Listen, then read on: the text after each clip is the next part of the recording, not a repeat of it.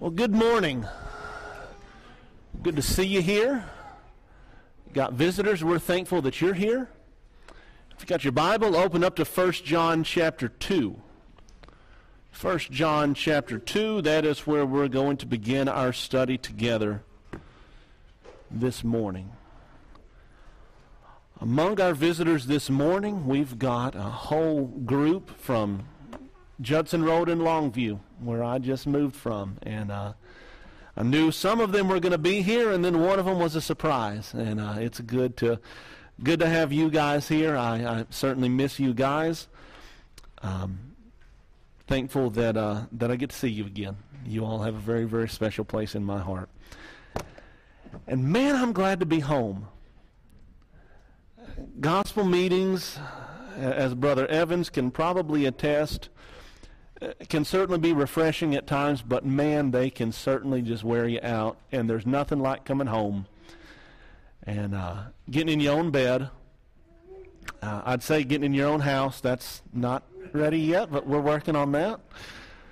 But it is good to be back with you all. 1 John chapter 2, we want to study this morning about the world.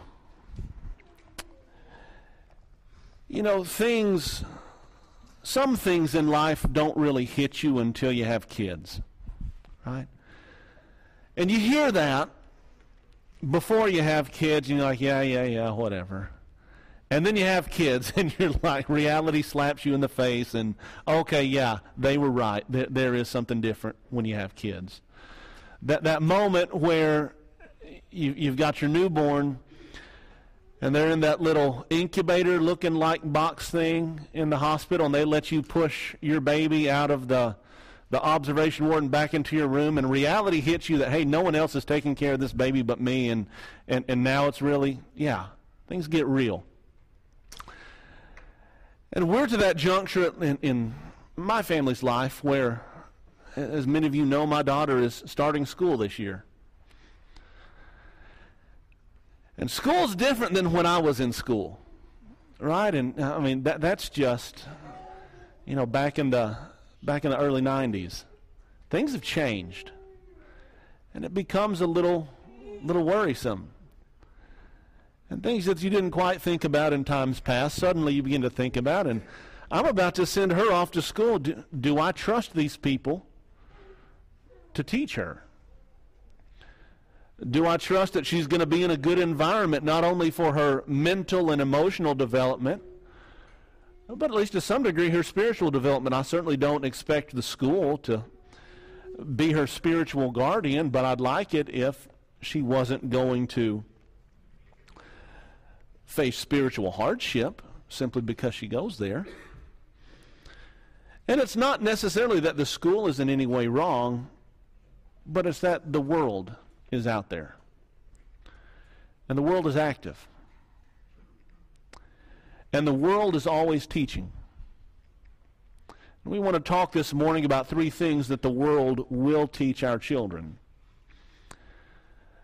Three things that we need to make sure that we're teaching in our own homes and in our own families, because we can bet that the world is. And if our children don't hear it from us, they are going to hear it from the world. And the things that they're going to hear from the world are not the things that God would have them to hear. And so that's the track our study is going to take this morning.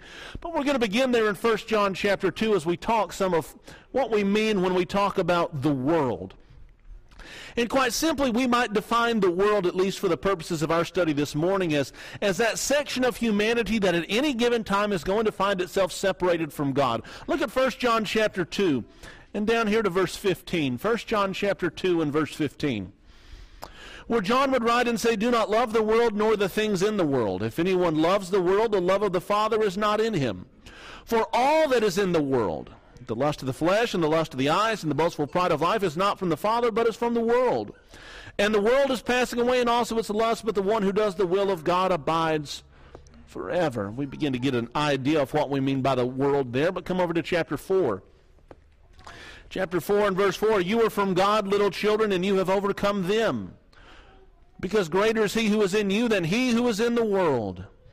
They are from the world, therefore they speak as from the world, and the world listens to them, but we are from God. He who knows God listens to us. He who is not from God does not listen to us. By this we know the spirit of truth and the spirit of error. You have two spheres of influence. You have a sphere of influence that is related to God, and you have a sphere of influence that is related to Satan. Satan's sphere of influence, John would tell us, is the world. The world in which we live, but Paul would tell us in 1 Corinthians chapter 5, 1 Corinthians chapter 6, we must conduct ourselves in this world, but we are not to belong to this world. We are to come out from this world, 2 Corinthians, and be separate. But nonetheless, we live in this world, and thus the world's influence is always around us, always teaching us, always trying to mold us and shape us into what it wants. The world is always in competition with God, with those who would live godly lives, and with simply the gospel itself. Listen to what John would say in his gospel message. In John 14 and verse 17, he would talk about the world not receiving God's message, but in John 17 and verse 25, he lays his cards on the table and would tell us very plainly that the world does not know God. John 17 and verse 25, as Jesus prays, O righteous Father, although the world has not known you, yet I have known you. And these have known that you did send me. The world doesn't know God. We shouldn't necessarily be surprised then. I think we've studied this a month or two ago. We shouldn't be surprised when the world acts like the world, right? They're acting according to the influence that is about them. But we can make sure that we don't live like the world. We can make sure that we're not influenced to any great degree by the world by understanding what the world is teaching and by counteracting that teaching in our own homes, in our own lives, and in the churches to which we belong. So let's look at three of these things that the world is teaching, and let's start here by recognizing that the world is going to teach morality. The world is teaching morality to our children. Whether we like it or not, everything that we see around us is a message. And as we have moved on in life, those messages become more and more. Did you ever think you were going to have a computer in your pocket or a TV in your pocket? I can remember, and for those that are younger in the audience, this is going to make no sense whatsoever. I remember one Christmas I asked for one of those handheld TVs. Do you remember those? Handheld TVs that had the really long antenna on it and you tuned it like a radio. And I got one and I thought I was so cool, and you could drive for about 10 minutes in a car and get reception with that thing, and then you had to fiddle with it like an AM knob on a radio. Oh, I thought that was just the neatest thing in the world. And now I can watch basically any movie I want to on my phone in my pocket and not have to tune a thing, right? But more than that, my daughter, who I have never taught this to, can pull out my phone and do the exact same thing. Right? And your kids and grandkids probably can do it too. And on one hand, it's cute and awe, and isn't that so great? But then on the other hand, it's like, whoa, they're about to experience some things that I need to keep a close eye on. And I need to be watchful about that. Gospel meeting I was in this past week, I talked to a family who experienced just that their kids, the grandma gave them Kindle tablets for Christmas a few years back. And, they set it up on the App Store to make sure that they weren't going to be downloading anything that was, rated beyond their years. But then some of those games had chat features on them, and it's not just kids who get on there and use the chat feature. It's also some people who have some pretty ungodly motivations, shall we say. And families deal with the fallout of that. I say all that to say this. Our kids are living in a world where they are constantly bombarded by messages of morality, whether it's on our phones, whether it's on TV, whether it's the media that we consume in any other way.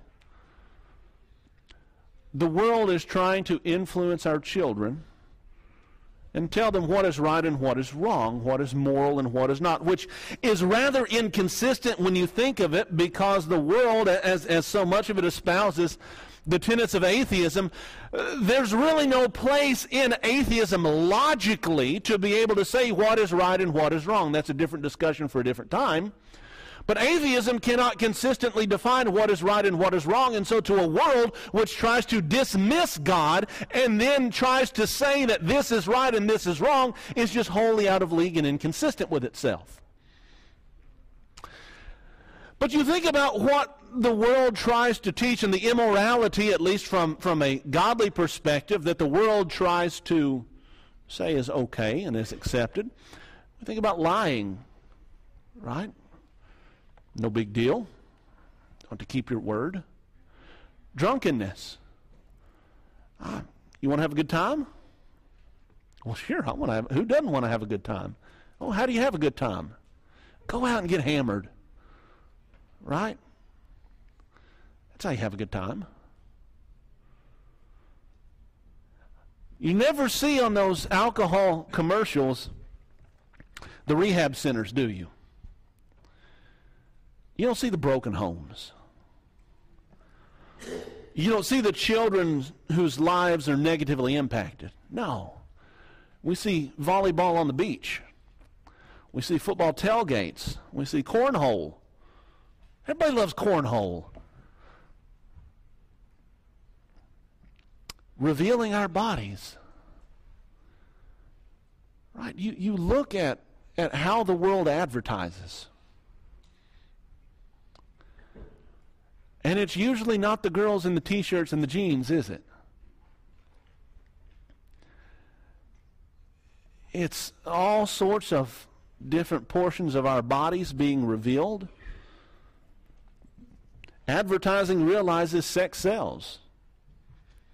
And so advertising plays towards that. And the idea that sex sells leads just towards that, sexual sin. And we see this glorified in Hollywood all around us, right? Doesn't take too hard of a look. Do you remember when Pearl Harbor came out? And the uproar that came about when the case of immorality that happens in that movie, and people were all abuzz with that. And now that happens all the time throughout movies, and nobody bats an eye about it. The world's teaching us, isn't it? Been around 30 years, 40 years, 50 years, 60, 70, 80, 90 years. Hey, the world's teaching us, we get it. I'm pretty confident in being able to stand against the world, but then here comes the younger generation. Here come our children. Here come our grandchildren. How do we counteract these messages? How do we deal constructively with these messages? How can we counter the world's morality? I'd submit to you it starts where Peyton read for us this morning. Come back here to Deuteronomy chapter 6 with me. Deuteronomy chapter 6. Here's where it starts. We counter the world's morality, number one, by making conversation normal. By making conversation normal. Look, I like having my screen in my pocket, but sometimes that's exactly where my screen needs to stay, in my pocket. You've been to a restaurant, looked over and seen everybody in the family, including Grandma and Grandpa, staring at their screen? Right? Kids these days. And then here's Grandma playing Angry Birds. Okay? Look, I'm not saying it's wrong to get on your phone and check the news, check a sports score. Goodness, I do that all the time. But when that's what dinner looks like all the time, when that's what the living room looks like all the time, when we can't sit and talk, when we can't ride in the car without something glaring in our faces, there's a problem. Because those are times that we can use to have these conversations, but instead the world is exerting its influence still. Deuteronomy chapter 6 and verse 7. You have this introductory line in verse 4 that was so important to the Hebrews. Hear, O Israel, the Lord our God, the Lord is one. You shall love the Lord your God with all your heart, soul, mind, and strength. Come down to verse 7. You shall teach them diligently to your children, and shall talk of them when you sit in your house, when you walk by the way, when you lie down, and when you rise up. The idea there is that at every station of the day, laying down, rising up, walking, standing, sitting, whatever it is, we find an opportunity to talk about these things. You shall bind them, verse 8, as a sign on your hand. They shall be as frontals on your forehead. You shall write them on the doorposts of your house and on your gate. Surrounding ourselves with opportunity for conversation and then capitalizing on that, having the conversations. Because catch this, if we don't have the conversations, if we're not willing to even have some of these uncomfortable conversations, guess who will? The world. If we're not going to talk about our kids, or talk to our kids and our grandkids about these things, rest assured the world will, and the world is going to share a message that none of us in this building this morning are comfortable with. Look at what this does when we share these messages, when we make time for conversation. You come over to chapter 6 and verse 20, and what are the children doing? What are the grandchildren doing? Asking questions. When your son asks you in time, saying, what do the testimonies and the statutes and the judgments mean? Then you shall say to your son, we were slaves to Pharaoh in Egypt, and he goes on from there. But here's the point I'd have you take away. We do these little things so that we can have the bigger conversations. And sometimes we're doing the little things not so that we can have the conversation tomorrow or next week, but maybe next month or maybe next year or maybe a couple years down the line. But look, if we're waiting until our kids are 18 to have a talk about sexual immorality, folks, we missed the boat. And if we're waiting until our kids are 18 to talk to them about, well, you probably shouldn't wear this because it's too revealing and it sends out the wrong message, we've missed the boat. And if we're waiting until our kids are going off to college to warn them about the dangers of worldliness and alcoholism and things like that, we have missed the boat. We've missed the opportunity to influence. Now, I'm not saying that if we've missed it up to this point that we just throw our hands up and quit.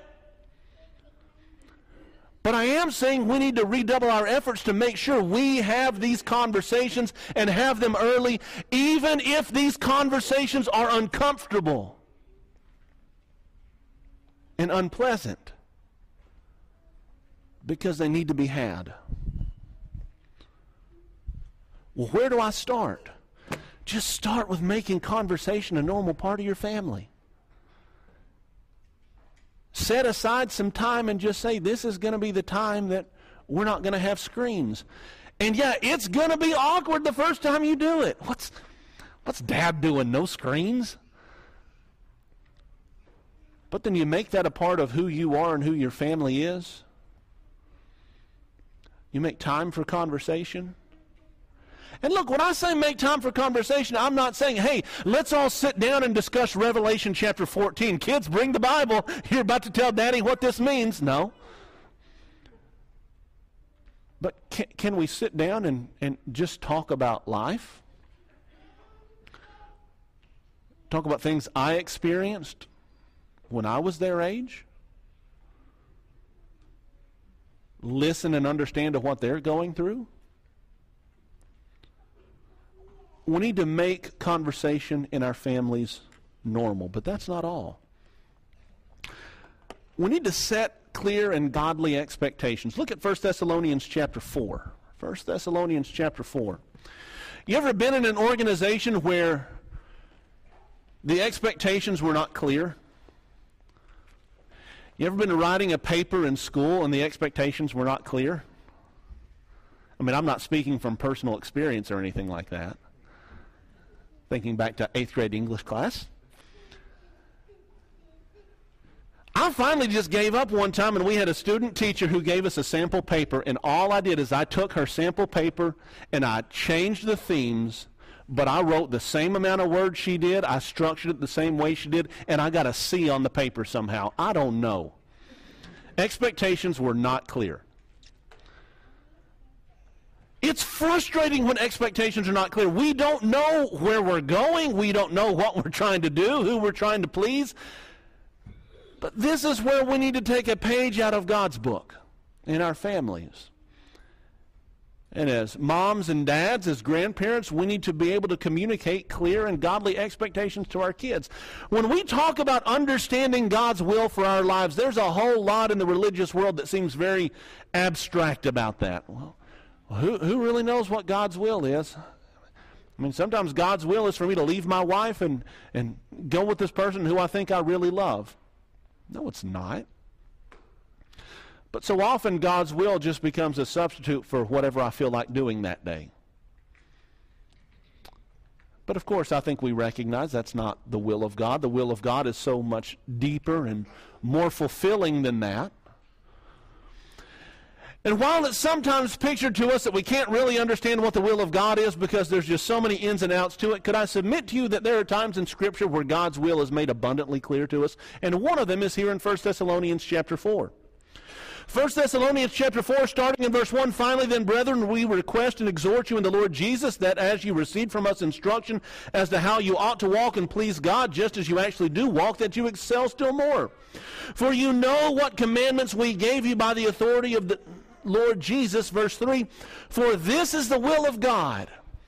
You want to find what the will of God is for your life? Here's a place where we can take our fingers and set it down on a piece of paper and say, this is what God wants from me. This is the will of God, your sanctification, your holiness, your distinction from the world, that you abstain from what? Sexual immorality. You want to know what the answer to the question never is? Sexual immorality. Unless the question is, what is not a part of God's will for your life? And then the answer is sexual immorality. Sexual immorality is not to be a part of who we are. But what's the world going to teach? World's going to say you got that FOMO, that fear of missing out. So YOLO, you only live once. Go be you. Go live your life. What would the Lord say? What do we as parents and grandparents need to say? God's will says no. Not because there's something wrong with sex, but because there's a special place where God has placed it. In the confines of a marriage relationship. We need to be able to set godly and clear expectations. Look at 1 Peter chapter 4. 1 Peter chapter 4, sexual immorality has no place in the will of God. But look at 1 Peter chapter 4.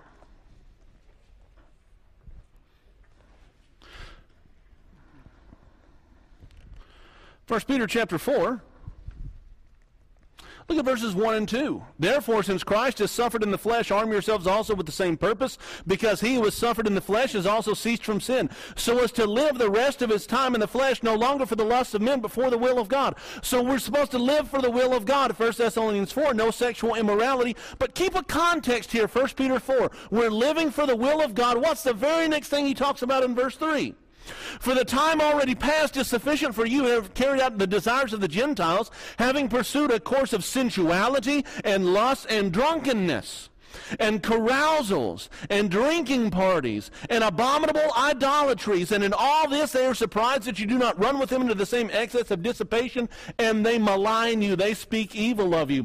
What is part of God's will for our lives? Not only that we would abstain from lust and sensuality and sexual immorality, verse 3, but that we would abstain from drunkenness and carousals. Those are your frat-style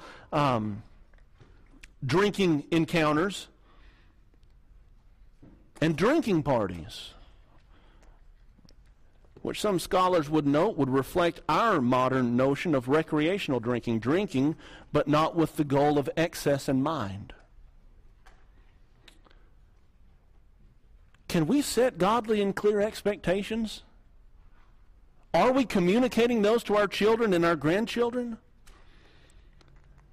I mean, goodness, we get so upset about hair color and makeup choices and lipstick color in our children, And I'm not saying there might not be a place to have those discussions, but are we missing the forest for the trees? We need to set godly and clear expectations as to what God's will actually is. I have been thinking and trying how to communicate this. And I guess this is where it's going to be. Come back to 1 Peter chapter 3 and look at verse 3. 1 Peter chapter 3 and verse 3. How can we counter the world's morality? We counter the world's morality by reinforcing what true beauty actually is.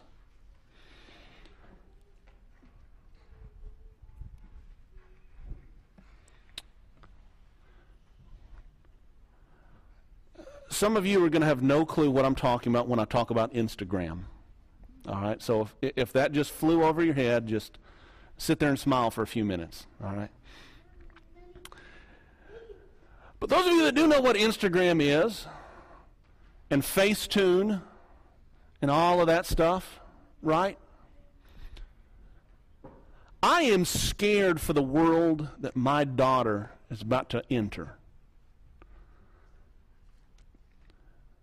Because it's a world that's so fake, so fraudulent.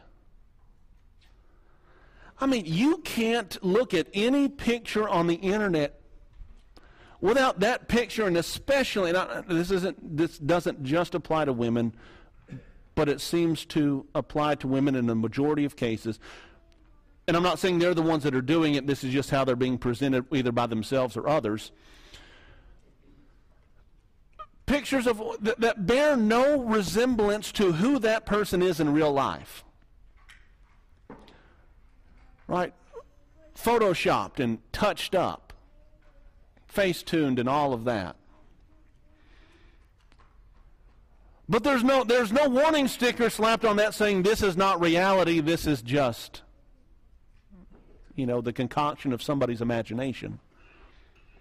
But then those very same pictures are set forward to our young ladies, especially, saying, this is what true beauty actually is. You wonder why we have such a problem with body dysmorphia in our culture today? This is why. Because people just present themselves as something that they are not, reinforce that this is what is normal, and then when I don't fit what this normal is, I've got to change myself to make myself fit what normal actually is. Are we letting the world dictate to our children, to our families, what beauty actually is?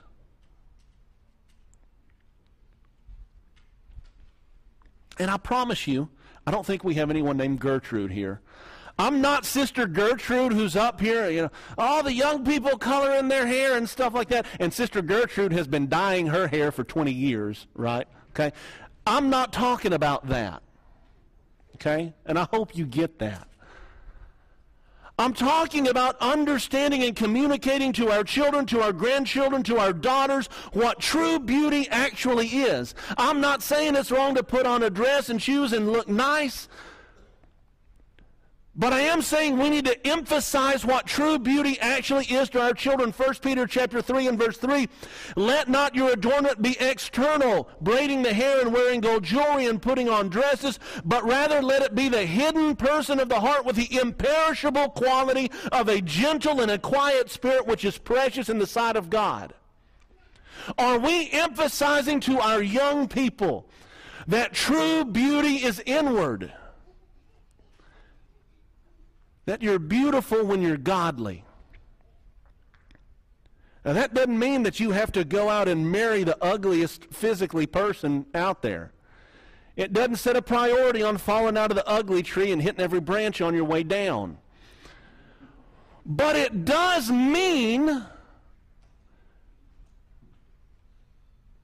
that physical beauty is less important than true, lasting, imperishable beauty. We don't get that at 18. At least, if you're like me, you don't. We appreciate that more and more as we get older, right? which makes our jobs as parents and grandparents all the more important that we communicate to our young people what beauty actually is. In a world that is full of Instagram and Facebook photos that are face-tuned and filtered beyond belief, good works from a good heart is what true beauty actually is. And let's just add this in before we go further. There's nothing wrong with appreciating physical beauty in ourselves and appreciating physical beauty in others. Go read the book of Song of Solomon sometime, right? There's nothing wrong with appreciating, not lusting, appreciating physical beauty in others or ourselves. But we've got to understand what true beauty actually is. And true beauty stems from a godly heart. And we need to be able to emphasize that and teach that and share that in our homes and in our families and in our churches. Look at Ephesians chapter 5. We need to limit the intake of the world's messages. Ephesians chapter 5 and verse 8, you were formerly darkness, but now you are light in the Lord. Walk as children of light. For the fruit of the light consists in all goodness and righteousness and truth, trying to learn what is pleasing to the Lord, and do not participate in the unfruitful works of darkness, but rather expose them. We need to limit the intake of the world's messages. That may mean we take up cell phones at night. May mean we take up cell phones during the day. May mean that my 8-year-old doesn't get a cell phone, right? We need to limit the intake of the world's messages. And we need to expose the world's messages for what they are. Verse 13, all things become visible when they are exposed by light, for everything that becomes visible is light. For this reason it says, awake, sleeper, and arise from the dead, and Christ will shine on you. Be careful how you walk, not as unwise, but as wise, making the most of your time because the days are evil. The world is going to teach our children morality. We need to be willing to have these conversations with them before the world does. We need to be able to talk about these things and feel comfortable talking about them. How about this? The world is going to teach our children love. How is love pictured in our society today? How is love pictured in our society today? Listen here to what Vera Nazarian would say about love. Love is made up of 3 unconditional properties in equal measure: acceptance and understanding and appreciation. Remove any one of the 3 and the triangle falls apart. Acceptance, understanding, appreciation, unconditional acceptance, unconditional understanding, unconditional appreciation. That's what love is. Unconditional understanding, unconditional appreciation, unconditional acceptance.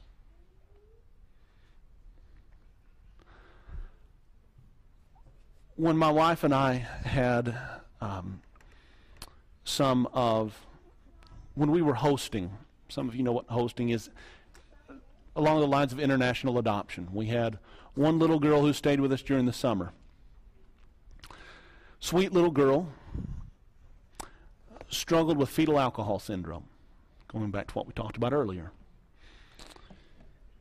One of the things we did was we found some old MP3 players that we had, and we loaded it up with just some good kid-style music, and we gave them little headphones that they could listen. Sophia had hers. Walked into her room one day to go and check on her. She's got that headphone on, got that 3.5 millimeter jack at the end of it, trying to plug it into the electrical outlet. I love Sophia. And that's what Sophia thought she needed to do. She thought that's what was right. Now, if I unconditionally accept her, and that's what it means to love her, do I just let her do what she wants to do? I mean, by this definition, if this is the definition of love, unconditional acceptance, unconditional understanding, Unconditional appreciation. If that's what love is, whatever decision my child wants to make, I just embrace them and go along with it because that's what love is. But the moment your child starts to run out here onto 1604, what are you going to do? You're going to run out there and stop them, aren't you? Or if your kid tries to put the headphone jack into the electrical outlet, you're going to stop them, aren't you? And it's not because I unconditionally accept them, unconditionally understand them, or unconditionally appreciate them. It's because I love them, and I'm going to make sure that they don't harm themselves. We'll talk about that more in just a moment. Listen to this. This was an unnamed post on the Love Means Acceptance Love Means Acceptance publication. In Awaken Insight in May 4, 2017, when someone feels accepted as they are, they don't feel any pressure to be anything other than who they are. They can be truly authentic. They can express themselves naturally and freely, and they begin to open up to the most authentic expression of who they are. And when they're able to be totally and completely authentic, honest, and transparent, there's a radiance about them. They can be truly happy. Problem with that? True authenticity and all of this would assume that we've got the right answers to begin with. And it doesn't allow for scenarios like we just described where you've got a kid about to run onto the highway or put their headphones into the electrical outlet. When someone feels accepted as they are, they don't feel any pressure to be anything other than who they are. They can be truly authentic. But that's not what God calls us to be. He doesn't call us to be ourselves, does he? He calls us to be conformed to the image of his Son. How does the world picture love? It's full and uncompromising acceptance of anything. And the only way that you're unloving is if you what? Is if you refuse to accept somebody for what they say they are or what they say they want to do. Then you're unloving. But let me submit to you that the world is wrong about love. In the first place, love recognizes the value of all. Here's another thing where the world that tries to rid itself of God finds itself up a creek without a paddle. Where in an atheistic worldview is there room for love?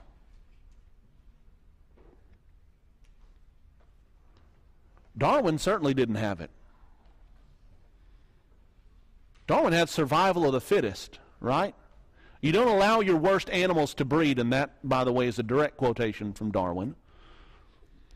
You don't allow your worst animals to breed.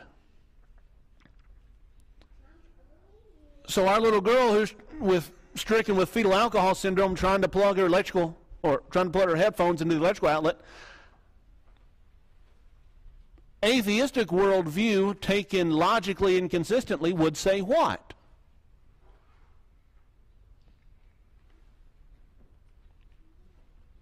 That's how life goes.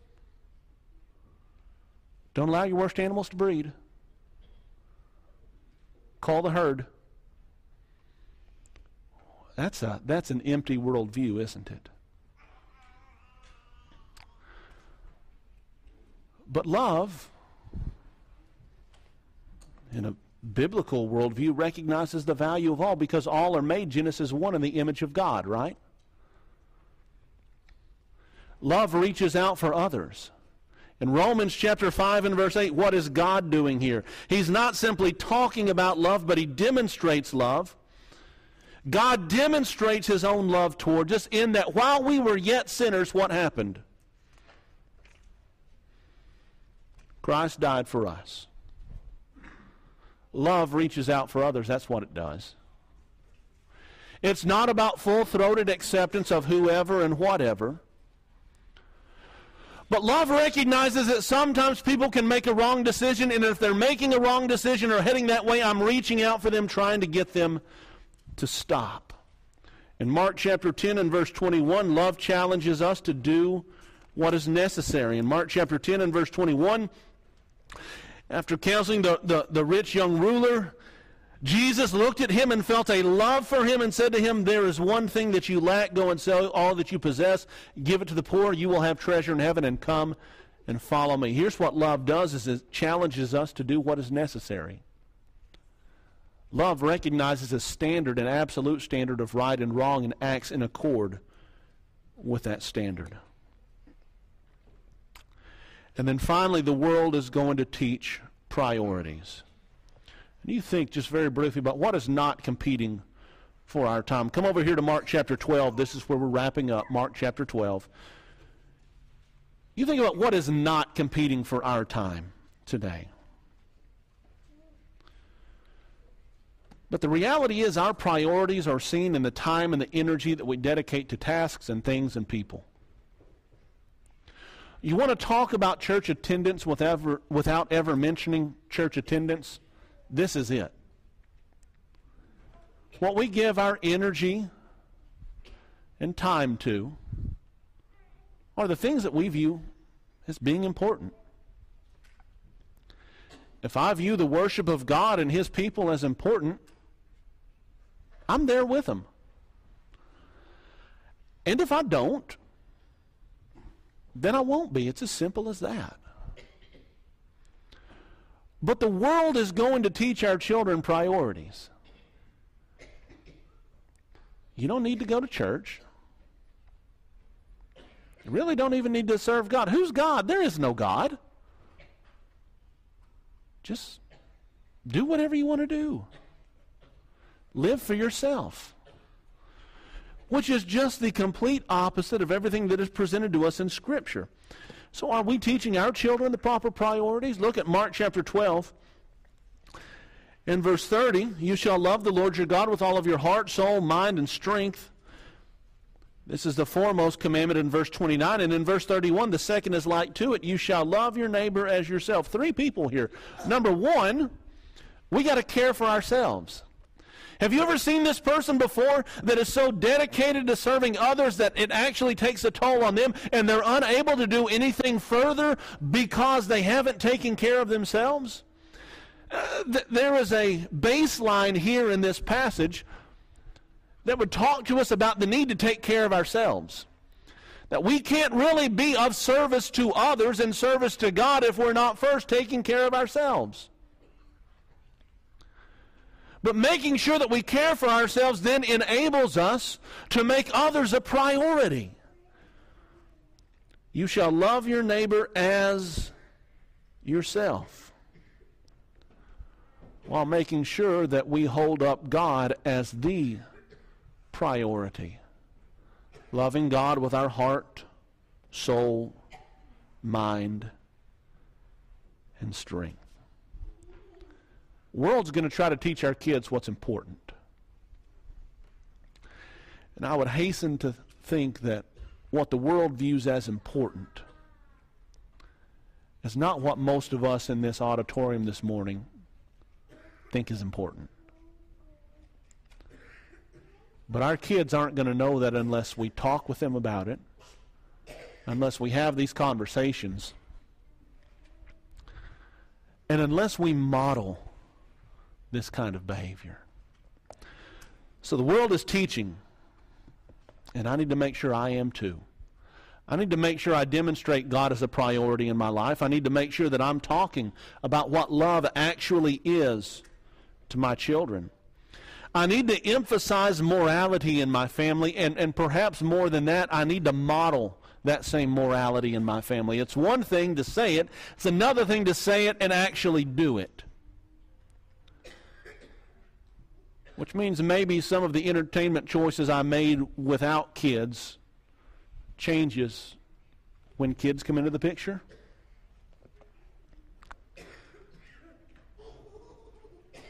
But man, the most important thing here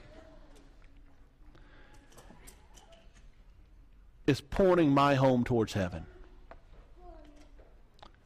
This is what it's about. You have been very gracious this morning, and I appreciate it. This is what it's about. It's about showing our kids, our grandkids. It's about piloting our families towards heaven. Showing that God and heavenly things are most important. Colossians chapter 3, if you have been raised with Christ, keep seeking the things which are above, where Christ is seated at the right hand of God. Set your mind on things above and not on things of the earth. For you died, and your life is hidden with Christ in God. When Christ, who is our life, appears, then you will also appear with him in glory. You want to go to heaven? You want to please God? We've got to make Christ our life. Christ, my life. And if Christ is not your life this morning, we want to help you make that change. We want you to come to him. We want you to have that hope of heaven, the hope of glory that he provides. We want you to be able to defeat the world, to overcome the world's messages, and in the end, to please our Heavenly Father. If you've never come to Jesus Christ, you have that opportunity this morning to come to him, confess him as your Savior, repent of sins, die with him, and raise to walk in newness of life in the waters of baptism. But maybe as a Christian, Christ hadn't been your life like he ought to be. And maybe you're ready to make a change this morning. We're ready to pray with you and to pray for you and to help you in whatever way we can. If you'd simply know by letting us, or simply if you would let us know by coming while we stand and while we sing. My stuff.